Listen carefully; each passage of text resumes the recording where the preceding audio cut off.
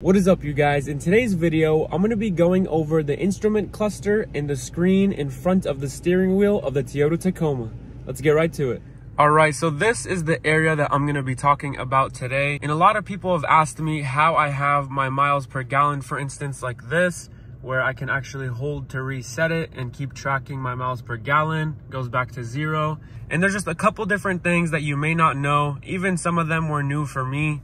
And I'm just gonna briefly go over some of those things that may be new to you if you haven't messed with this area already. All right, so first thing, basically when you turn on the truck, this is the first thing you guys are gonna see. So each individual slot is actually customizable. So you can put like distance to empty or distance fuel or whatever you wanna put. And the way to flip through these is using these buttons right here. So if I go down, it's gonna go down on this. I'm going to show you guys how to change the actual settings of this. So you're going to go all the way to the right, settings, and now, so here is drive info. These right here are going to be the ones where it has an I, and you guys will see right here on the left, that is an I. So that's the driving info, and you guys can change them. So let's go ahead and change some. So drive info 1. So this is digital speed, but you can actually pick. And maybe you want to look at, let's see, your distance, how much you've started traveling. So you're gonna do that, and then you're gonna go back one more time. And so now when I turn on my truck, this is the first one on this screen. It says distance, and then I can actually hold to reset my distance. And now my distance is 0. So I like to leave this at digital speed. So digital speed, I think that comes stock like that anyways, but maybe on the bottom you want to have, let's see, or maybe you want to just leave it blank. So we can put blank and go back, and that's how it's going to be. So it's kind of just blank there, and when you're driving it'll tell you the speed and nothing is going to be under it. Right here, time until rest. So this is actually basically going to tell you when you need a coffee break, and that is when you have lane departure alert on, and you can access that through right here.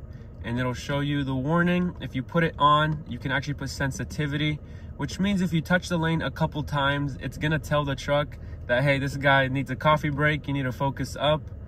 And right here, so if you keep touching the lanes, this is actually gonna go green. It'll tell you, hey, it's time for a rest. But I don't like having that warning on, I just leave it off. All right, well, let us move on to the one on the right. And this right here is gonna be lane assist. So you can turn that on and off using this button right here, and it'll indicate that on the top right of the screen. So now it's off and now it's on. So that is lane departure alert, and that'll just send you a little signal that, hey, you're getting out of the lane, and it sends you a little beep. And the way you can actually customize that little beep is right here. You just click on this and you can actually put the sensitivity. So I like to have mine on high when I have it on, just so it tells me, hey, you've touched the lane. And the second piece of this one is going to be pressing down, and it's gonna be your tire pressure. So right now, I just turned off my truck and I have it in accessory mode. So it's telling me check system charging.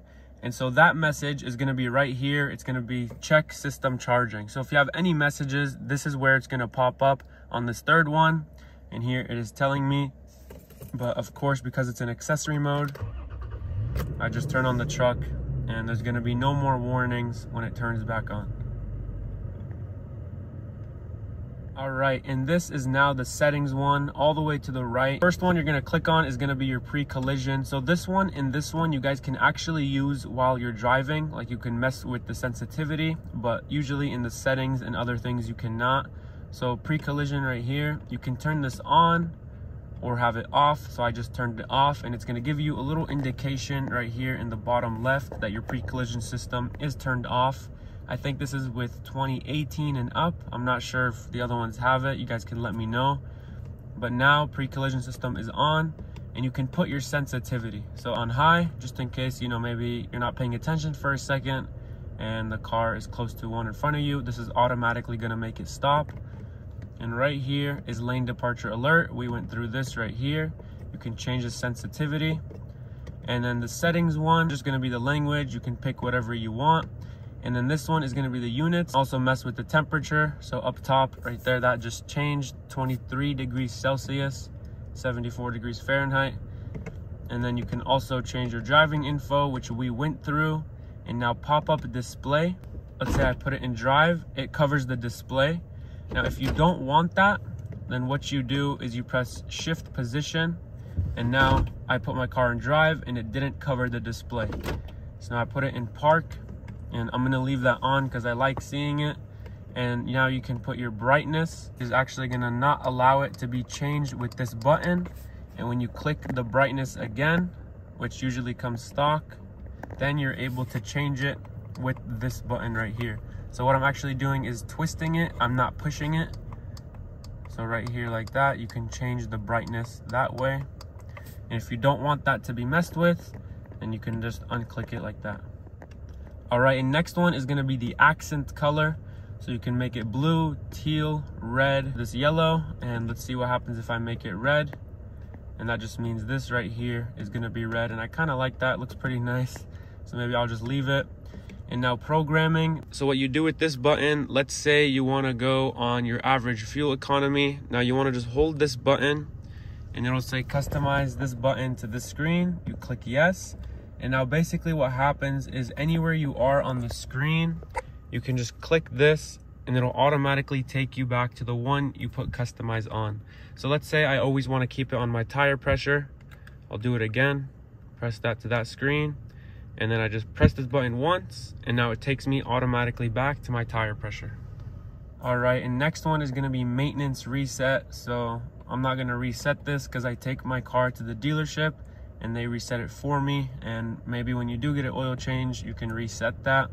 And now default settings, if you want to return it to default, and that is basically it.